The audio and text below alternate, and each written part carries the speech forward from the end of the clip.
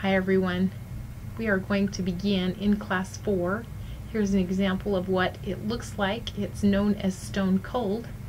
To get the correct file, if you will go to File Open, and you will go to your Photoshop in class folder, find in class 4, and open up the file Carved Stone.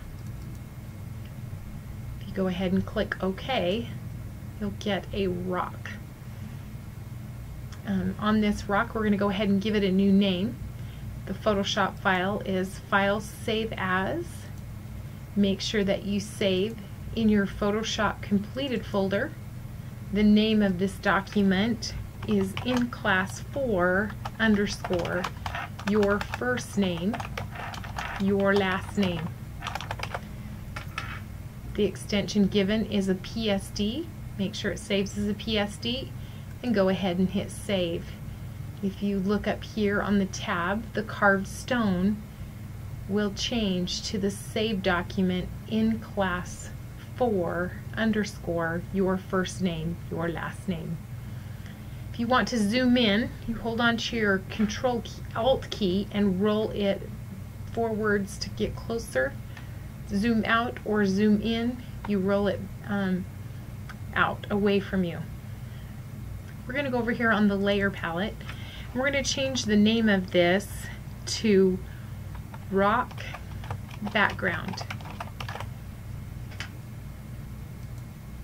Then we're going to duplicate this layer and we're going to call this Rock Text.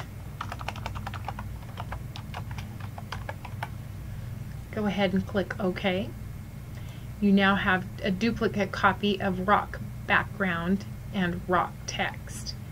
We're now going to grab your text tool and we're going to make a large box. Make sure that your foreground is black and your background is white. We want to use the font Wide Latin, so it's a very big font, thick font. And choose 72 point and then make sure that it's centered, and then you're just going to type the words Stone Cold on 2 lines. I've opened my character window by clicking Window, Character. If you will do that, I also want you to manipulate this just a little bit. I'm going to put some space between Stone Cold. It's known as changing the leading. Just going to spread that out just a little bit. I'm also going to increase the tracking so there's space between the characters, not too much because I want to be able to see it. You can also increase your box right here so you have more room for tracking to spread that out if it goes on to the next line. I'm also going to increase the font height, and that's how simple it is to be able to do that. Okay, and then I'm just going to move this to the center, and I'm not going to move it or touch it or anything anymore. I'm going to hide this layer, and I'm going to go onto the Rock Text layer. By holding onto your Control key and being on the Rock Text layer, you can select the icon in a box, the T, and click with Control and then click with your left mouse. You now have made the selection of Stone Cold in the rock. Now we'll go up and select the inverse, and when we do that, we've selected the inverse. We're going to press our delete key, and I know it doesn't look like anything happened, but if you carefully look at the rock text, we have just cut out of the rock the word Stone Cold, which was our selection, with the inverse delete. I'm going to go ahead and shut down my selection. Control D will deselect, and I'm going to go up to Layer Style, and Drop Shadow, and I've added a drop shadow so you now can see the rock has been cut out of the rock background. Not only am I going to do that, but I'm also going to add an inner shadow. and click on that inner shadow so that you can see it. I'm also going to change this inner shadow to be a screen. You can change this blend mode to be right on your screen. And I'm going to choose the crevice, like a dark brown on the color here, and then go ahead and click OK. And it kind of makes the inner shadow a color matching here. I'm also going to add a bevel and emboss. Now it looks like it's chiseled. If you'll click right on bevel and emboss, it will allow me to go in here and I can actually change to different types of bevel. You get different looks. Here's an inner bevel. Here is an emboss. So it just makes the thickness of this emboss have different types of effects.